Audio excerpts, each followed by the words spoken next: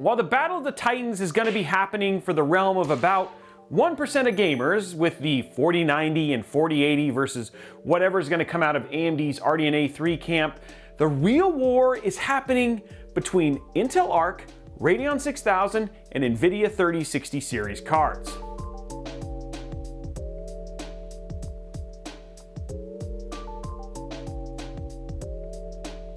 I know a lot of focus these past few months has really been on the RTX 4090 and 4080 10 gig.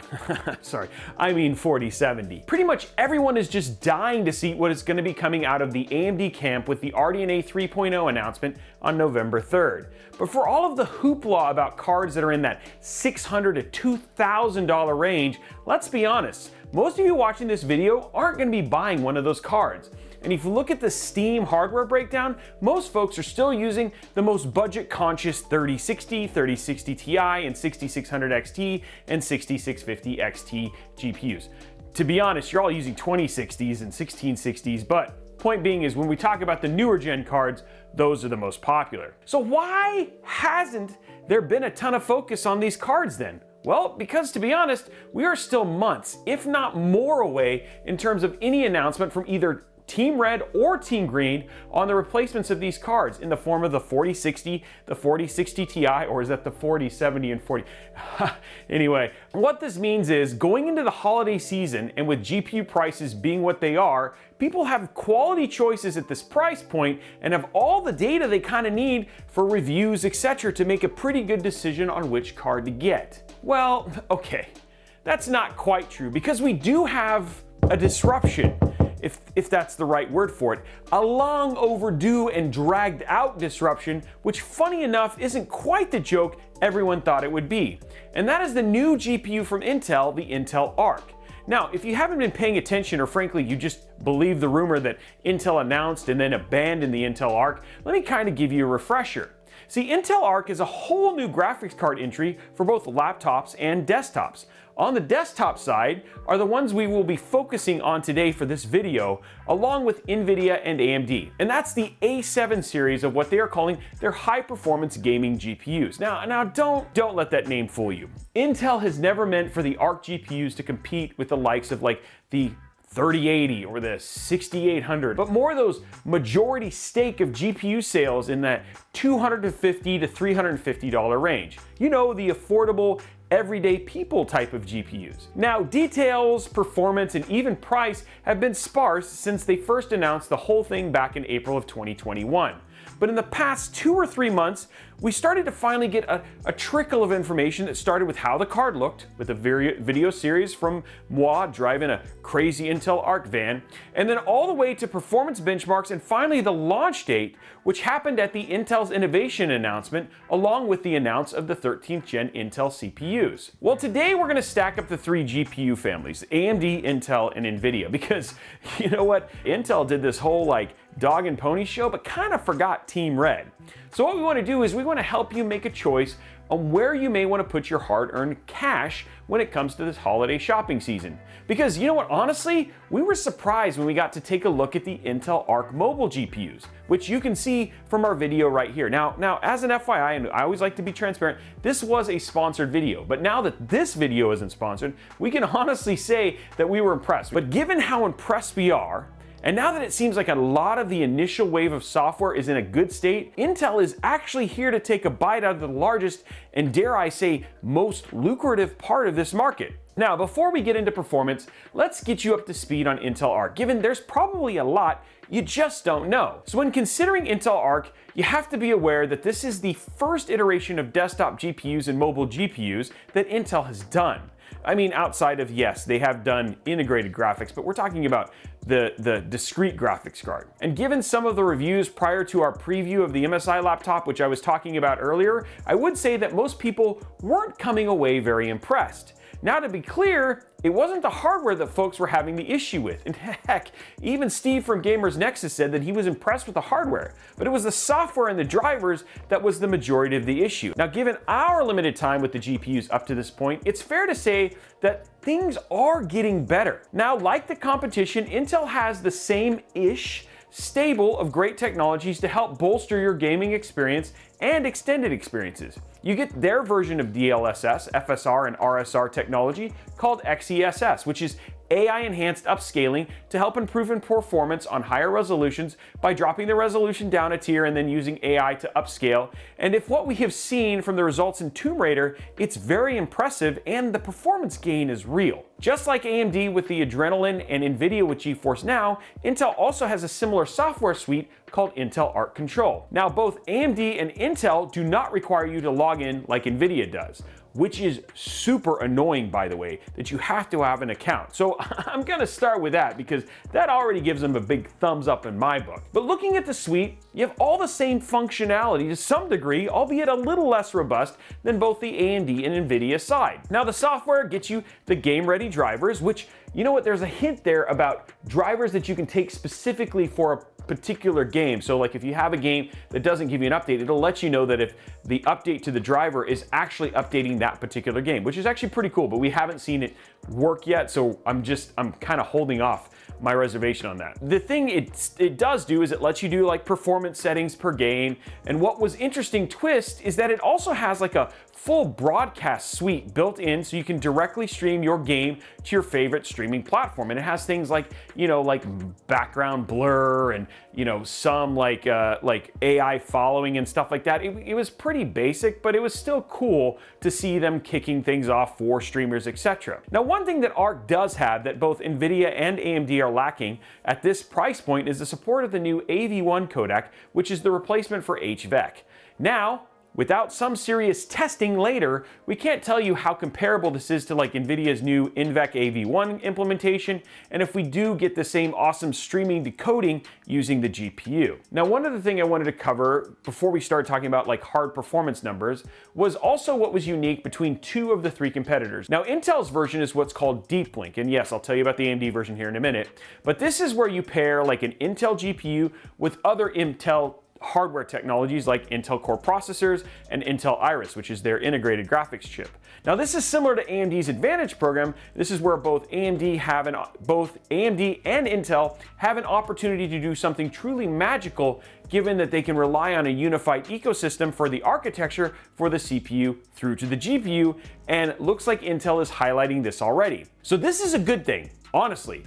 And this is really cool for folks who are considering adopting this from an early platform standpoint, as it definitely could result in some of the biggest boosts. Practically speaking, this could be things where Intel is popping tasks not just to your GPU, but also potentially to the included graphics, integrated graphics card as well, or even the CPU depending on the computational load. Similar to like Thread Director with Windows 11, where you get more frames and performance by splitting tasks to underutilized parts of the PC to help larger performance. That should get you up to speed on all things new from Intel and where things currently lie from a software offering in like, you know, bells and whistles offering. If you want to know more about the AMD side, you can watch our actually recently released video on the 6950 XT, and it has a lot of the magic that AMD has in its camp. And believe it or not, it's actually pretty cool there too, and we were really impressed. In fact, it changed a lot of my perspective getting to do that video on what AMD has on its side. Let's set the stage. Let's set the stage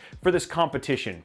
So before we do that, let me kind of tell you the price point for the A770 and the A750. So the Intel A770, which is Intel's current flagship, if we want to call it that, flagship GPU, is going to be $329.99 at launch. And the A750 is going to be $289 at launch. Now, when we pop over and see other cards that you can get at that price point, we're looking at the Nvidia RTX 3060, which, you know, honestly isn't even at that price point. It's actually quite a bit higher, but that's what Arc is going up against. And then there's the 6650 XT, which unlike the Nvidia offering, you can actually get one for or below the price of an A770, but north of the price of an A750. So let's take a look right now at some of the performance numbers using what we have for the RX 3060, the RX 6650 using a Core i9-12900K bench system, and then the theoretical numbers that we got from Intel using their charts so we can make out a picture of what we have here.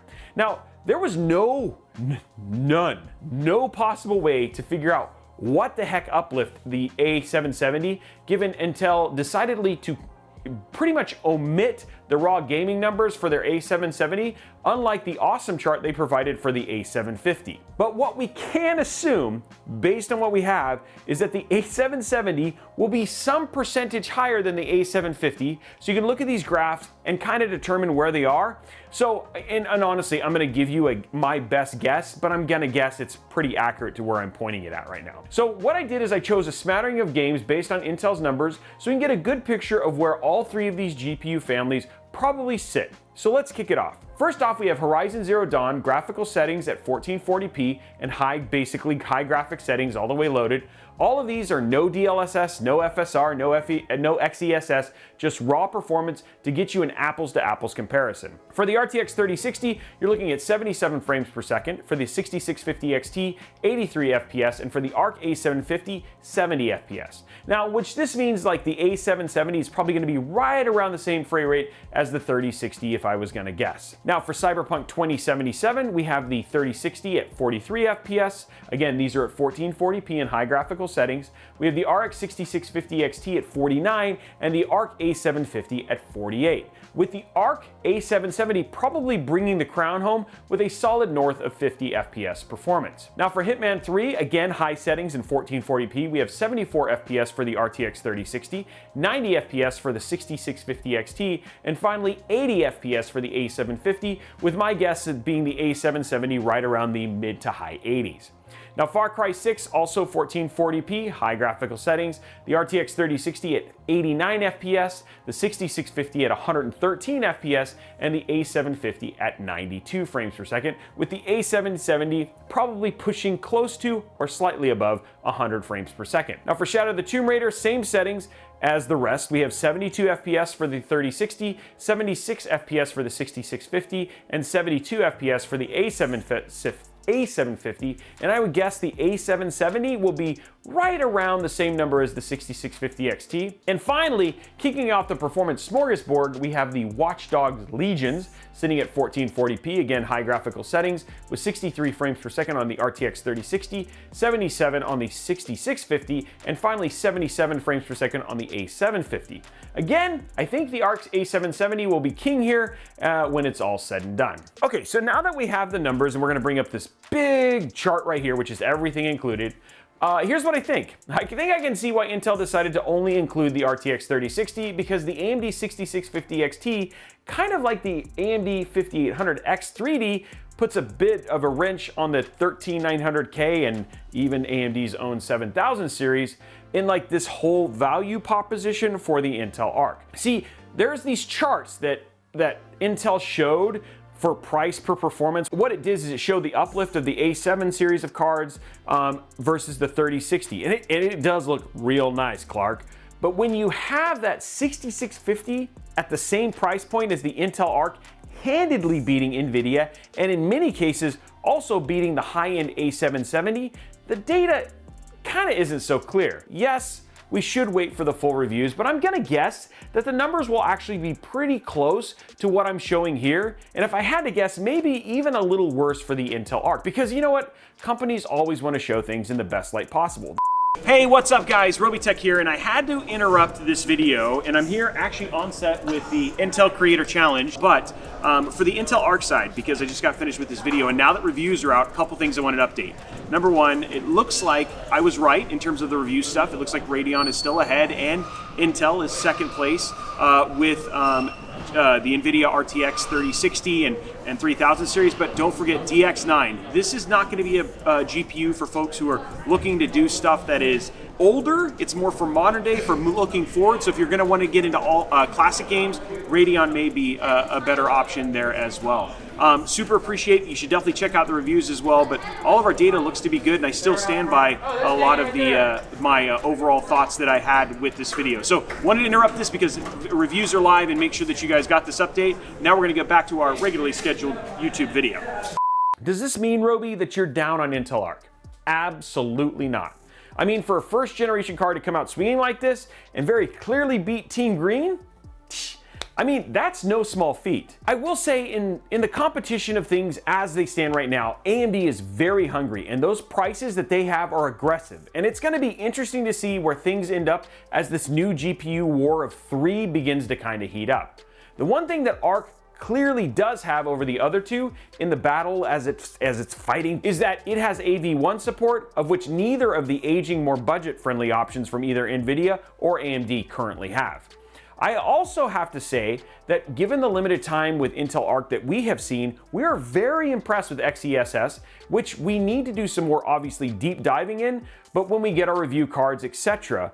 But I mean, that I think is actually going to be a really strong feather in Intel's cap. I really do believe that Intel is going to get better with time, and given what I've seen in their mobile space, that's based on data, not just conjecture. But if I had to make a call today, it's looking pretty good for Team Red right now. The 6650 FT is a clear winner here in just raw performance, and the price is pretty hard to argue with from a price for performance standpoint. Second, I would have to give it to Team Blue.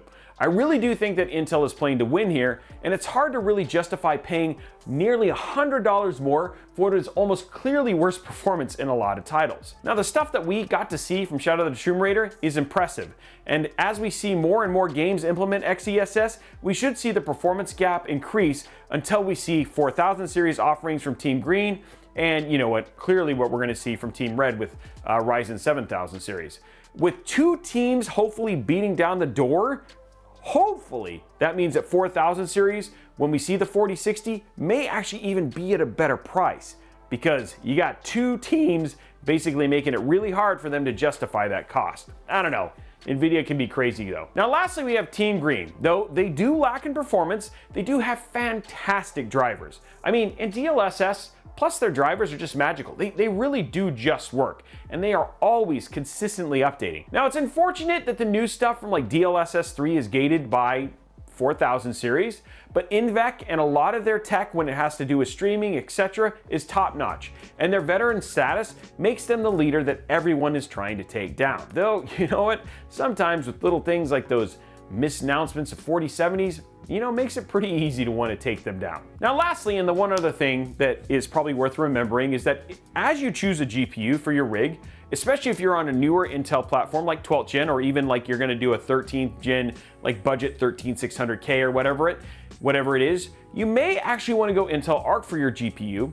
And similarly, if you're on like an AMD platform like Ryzen 5000 series or even newer, you may want to go Team Red. One thing that both Intel and AMD are starting to flex is that synergy of having their full architecture of your system, and something tells me pairing a CPU and GPU in the future may be, for lack of a better cliche, a match made in heaven. Okay, so hopefully this video, as we're coming into the Arc launch and now we're getting into the buying season, that this helps you make a much more informed decision about which GPU direction you want to go. We will know more obviously after the Arc launch and after the reviews and stuff, but I'm guessing, given a lot of the forthcoming information that Intel has already shared, that we pretty much know where the chips are going to lie, with Team Red being the strongest contender. Regardless though, I'm pretty excited because Intel Arc is no slouch, and coming out of the gate where they are, let's hope they do what they really aim to do, and that's bring down the cost of GPUs across the board with AMD and help make the GPUs at this price point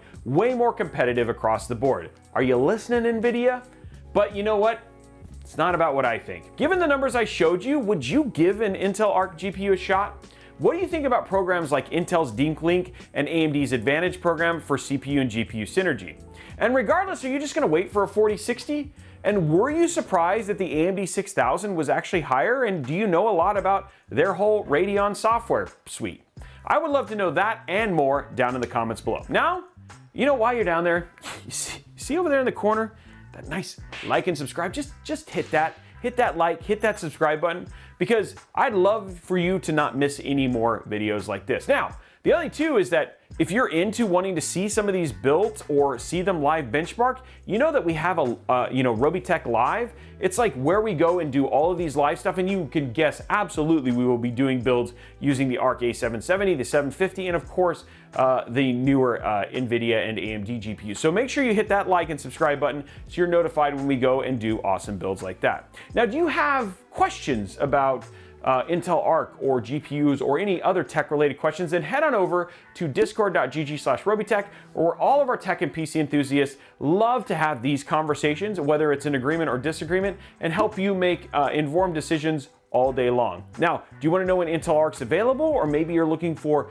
cheap tech for your upcoming budget build? Then head on over to @Robeytech Deals on Twitter, where we have our guy Tom scouring the internet for the best deals and also notifying you when the latest tech comes available. Also, check out Robeytech.com for latest information on our stream schedule. You can download our wallpapers. You can also buy our awesome build mats and all of our other awesome merch. Do you like awesome little videos like this? Then follow us on TikTok and make sure you don't miss this, or maybe even maybe this fire build that we posted over on Instagram. We're @Robeytech absolutely everywhere, so make sure you follow us along. And lastly, I really hope you enjoyed this video, and we look forward to seeing you on the next one. Thanks, guys.